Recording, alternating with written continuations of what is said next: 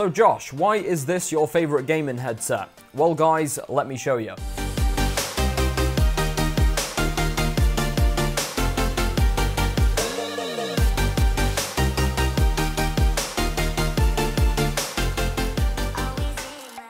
For context, I don't really use wired headsets in my gaming setups, I just hate cables. So admittedly that does narrow down the choice a bit, but I currently own 4 other wireless headsets, and this is by far my favorite one. It's called the Logitech G733, and for a start it looks fantastic. That was initially what made me press the purchase button. I really like what they've done with the design. It looks sleek, it looks futuristic, and it also comes in white, which I'm very glad about. It seems like Logitech have really put effort into the aesthetics this time around with all the available color options, and that carries across into all the products in the new Lightspeed range. I love the customizable suspension head strap design. It is removable and replaceable.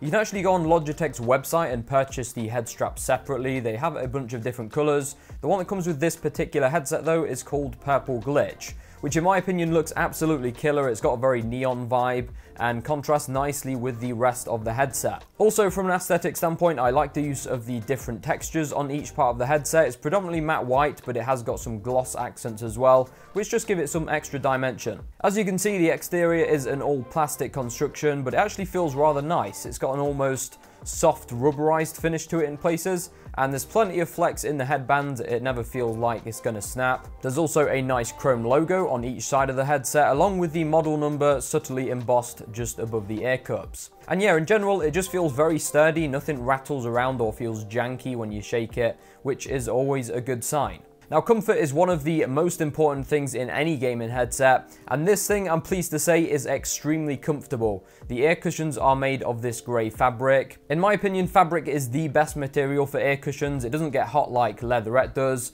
and these ones also have a good amount of memory foam padding. I wear these things for 8+ hours sometimes, and I wouldn't say I experience any discomfort. The ear cups are a good size. It is a very lightweight headset too, coming in at only 278 grams. The headband suspension system works well. I think they've definitely taken some inspiration from SteelSeries in this regard. The ear cups also slide up and down to accommodate different head sizes. It's just an overall really comfortable headset. I think a lot of people will get on well with this. In terms of controls, we've got an on-off button, a volume wheel, and a mic mute button. Although you can actually reassign that button to do pretty much anything you want. Like, literally anything you want. Watch this.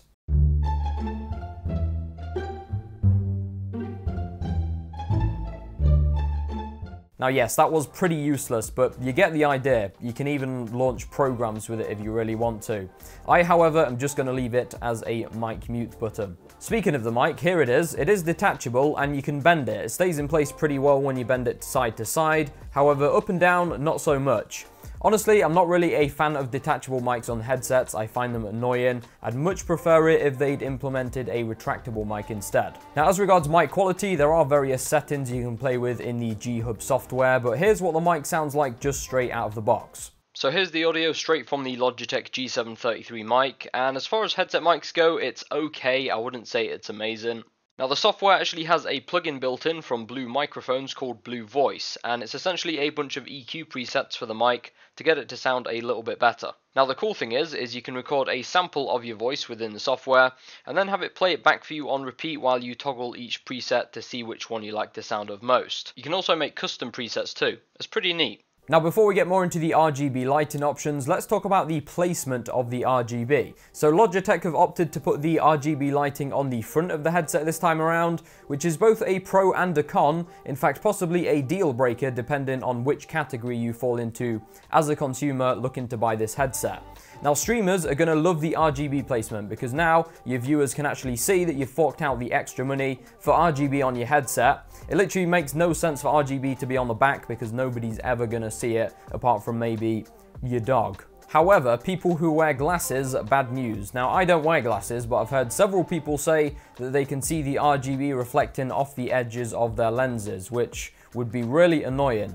Now, you can turn off the RGB lighting altogether in the software, but that's not why you bought an RGB headset, is it? Apart from that small problem, it actually looks really nice. It has 2 lighting zones, so the top half can be a different color to the bottom half, and they kind of blend together towards the middle.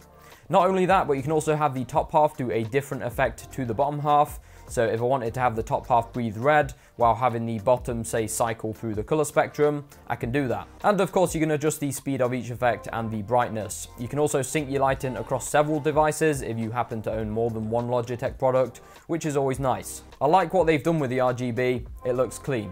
In terms of battery life, Logitech claimed 28 hours on a single charge with the LEDs turned off, and I'm pleased to say that is very accurate. In fact, in my testing, I managed to get 29 hours out of these with the LEDs turned off.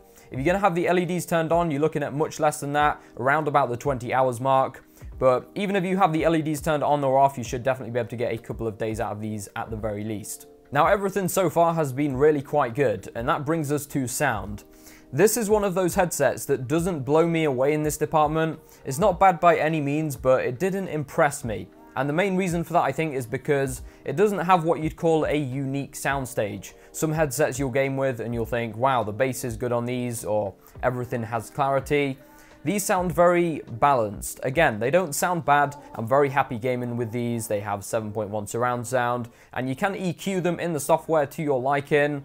But nothing particularly stands out to me. They could be a bit louder as well. In conclusion, would I recommend this headset? Yes, absolutely. It's my current favorite headset. It feels great, it's built well, it's very comfortable, it looks fantastic, and there's plenty of color options. The mic is okay, the sound is decent, it won't blow you away, but it is well balanced. I think they're reasonably priced as well for a wireless headset of this spec. I certainly don't feel disappointed after buying them, and I'm going to get lots of enjoyment out of these. What do you guys think? Would you pick these up, and what color would you get? Let me know down in the comments. If you want to check them out for yourself, I'll leave a link down in the description. If you enjoyed this video, a like rating would be appreciated. And of course, subscribe if you want to see more. You can catch me over on Instagram and Twitter at Tesseract. But with that being said, hope you guys have an awesome week. I'll catch you all in the next one.